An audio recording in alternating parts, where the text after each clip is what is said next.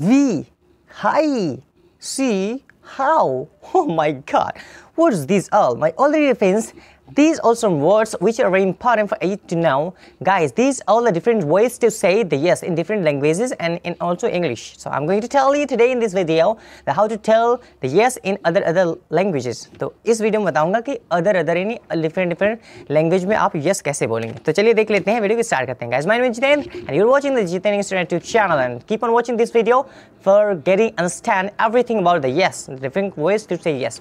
चलिए स्टार्ट करते हैं. Guys, first of all I have taken for you as that's called actually we. थोड़ा spellings की अजीब लिखी है, O-U-I है, थोड़ा इसको पढ़ते हैं we. This is in French exactly. If you have to say that yes in the French, so how will you say that in English? Sorry, in French you will say we. Spelling थोड़ा अलग है लेकिन पढ़ते हैं कुछ अलग है. मुझे नहीं पता कैसे पढ़ते हैं, आपको पता होगा बताइएगा. रहा इसको we ही पढ़ते हैं, क्यों पढ़ते हैं नहीं पता. Clear? Let me tell you the next one. That's called exactly. That's called how. What's called that? How. How is in Chinese. There is a word that's called ni hao, means hello होता है Chinese में. तो how means क्या होता है? Yes. For example, अगर Chinese में आपको कहना है hey dear, do you know me? अगर चाइनीज में बोलते वो चाइनीज नहीं आती तो कैसे बोलेंगे? तो ऐसे बोलेंगे तो आप कहेंगे क्या बोलेंगे? How. क्या बोलेंगे? How. Next one I have taken with that's called hi. Hi. This is a word and which means yes in Japanese. Japanese में yes को क्या कहते हैं? उसको कहते हैं hi. That is word that's called in Spanish that's called see.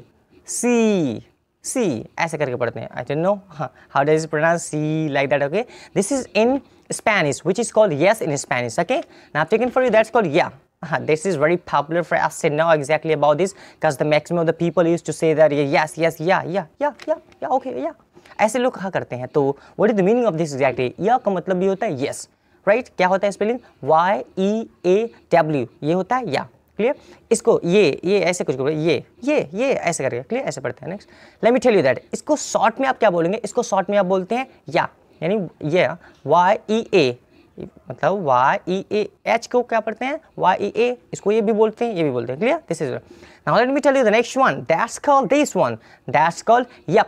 Y-U-P. Yup. Yup का मतलब क्या होता है? यप का मतलब होता है व्हाट.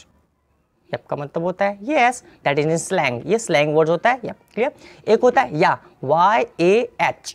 या ऐसे बोलते हैं या. इसको भी कहते हैं yes, right? ये सब इंग्लिश से पता नहीं कैसे हो गया, right? But you try to understand that इसका मतलब भी क्या होता है? Yes. Now let me tell you the next one.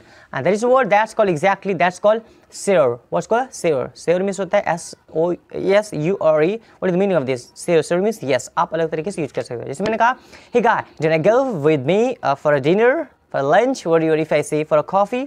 क्या आप मेरे साथ कॉफी के लिए जाना चाहते हो? ऐसे करके तो आप क्या कहोगे? Sir. इसका मतलब तो बिल्कुल like that. Okay?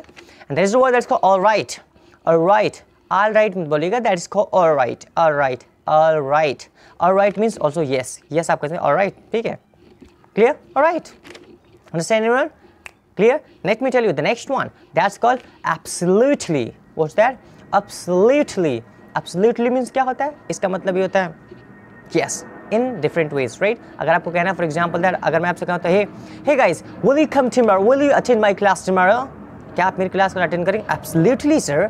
बिल्कुल मैं आपकी क्लास अटेंड करूँगा. Clear? And that is a word that's called hell yeah.